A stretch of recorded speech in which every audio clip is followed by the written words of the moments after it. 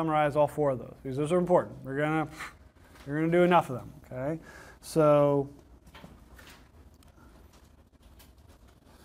finding pH.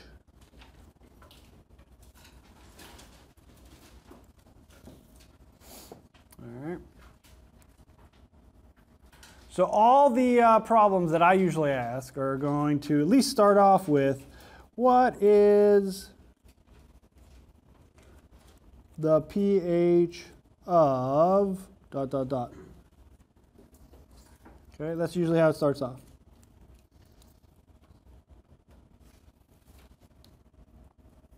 So that's the first, well, the first thing you got to think about is, what is that type of solution, like we've been talking about. So we have 4 possibilities. Are strong acids.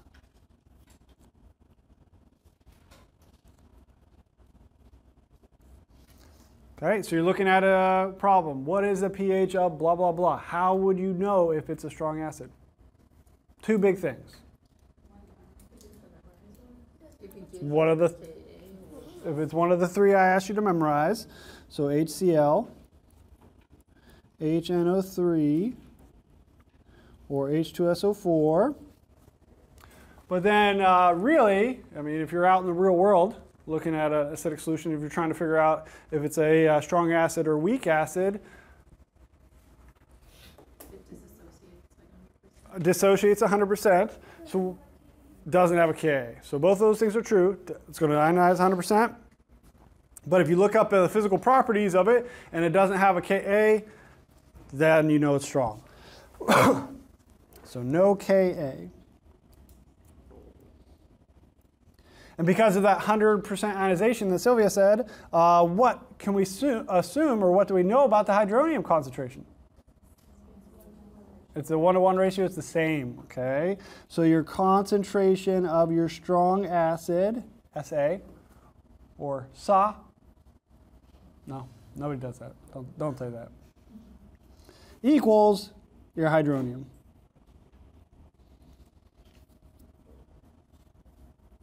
And then you just take that in and plug that into your pH equals negative log of the hydronium concentration.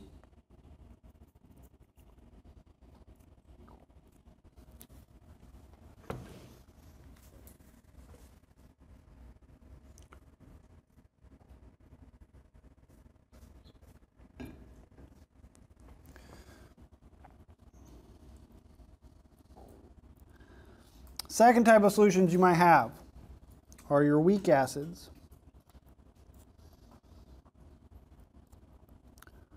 Or your WAS. Again, no, don't say that. Nobody says that. How are you going to know if it's a weak acid? You're reading it. What is the pH of blah, blah, blah molar solution? How are you going to know it's a weak acid? Has a Ka. Bingo, bango. Has a Ka. So for my problems, it would be, what is the pH of this solution? Oh, by the way, you probably might want to know that the Ka of this is blah, blah, blah. And so Ka, you see that equilibrium constant, you know it's weak. A, you know it's an acid. All right, so what do we know about the concentration of the weak acid and the hydronium? They're not going to be equal, are they? Okay, so your concentration of your weak acid, or your Wa, does not equal your hydronium. All right, because it's going to set up equilibrium. So what do you have to do? You have to set up istable.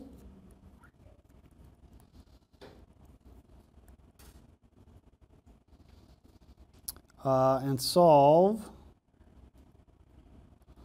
for hydronium.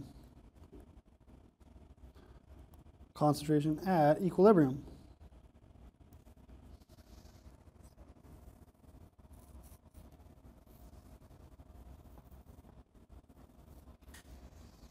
And most of the weak acids we deal with are very small Kas, so usually you can use that extra small approximation, so they're not too bad. And then you take that, and of course, then you just take pH equals negative log of the hydronium.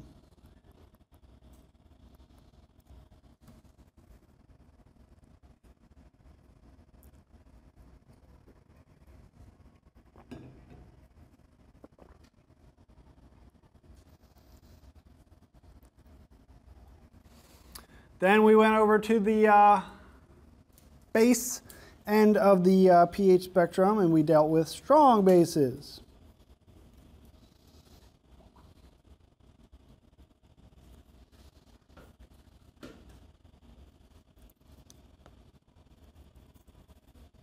Or Sabuzz. Again, no, probably shouldn't do that. I'll stop. No, I won't. You know I won't. All right, how do you know if it's a strong base? Group 1 or group 2? Hydroxides, yes. So group 1 or group 2 hydroxides.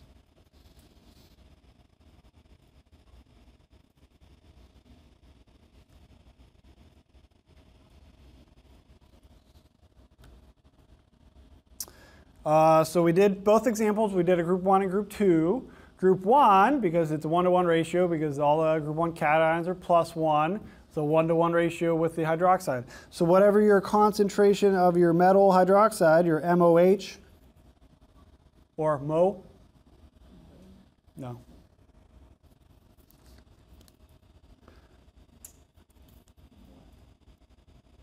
Equals the concentration of your hydroxides for group 1.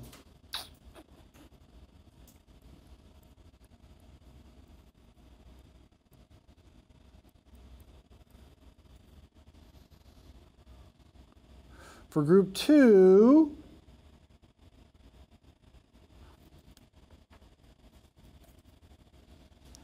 all of the cations are going to be what? +2, right? So when they make a compound with hydroxide, it's going to be, you're going to have 2 hydroxides for every 1 mole of the cation, right?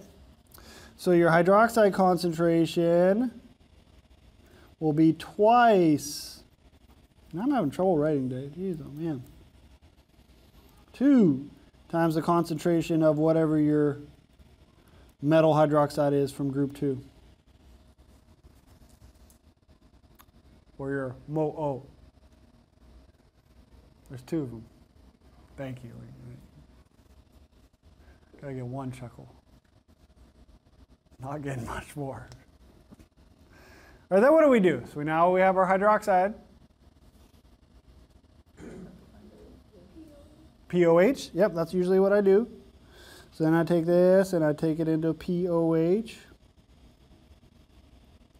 equals negative log of the hydroxide.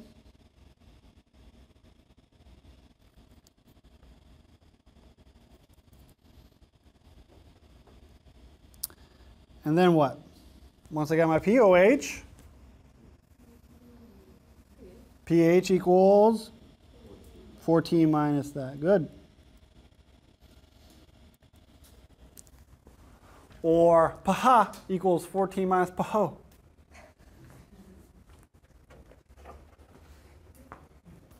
We can make up our own language. We can make up our own acid-based language, where all we do is talk about like the ka, the wa, and the pH, and everybody, we know what we're talking about. We're like in a secret club. Nobody else does.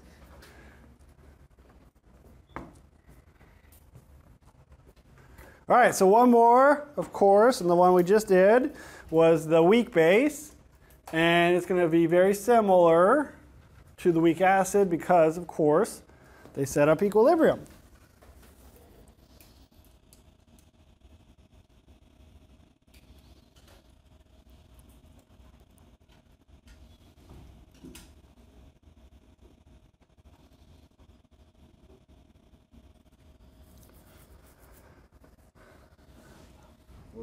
Waba. Okay, we got it. The weak base. Waba. Okay, how are you going to know it's a waba? Because the K. It has a KB. kaba. Has a KB, yes, of course, it does. So it's going to set up equilibrium. It's going to have an equilibrium constant K, and we call it the KB for the weak bases.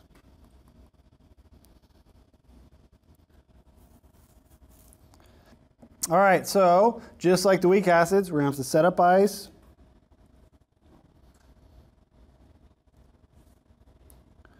This time we're going to solve for not hydronium, hydroxide.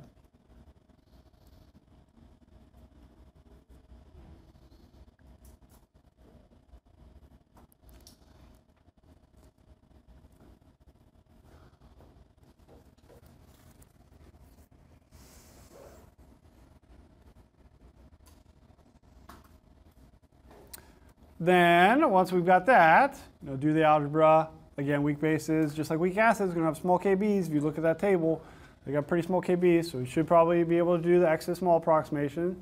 So I do a little bit of algebra. We've got our hydroxide. And then, same thing as the strong bases.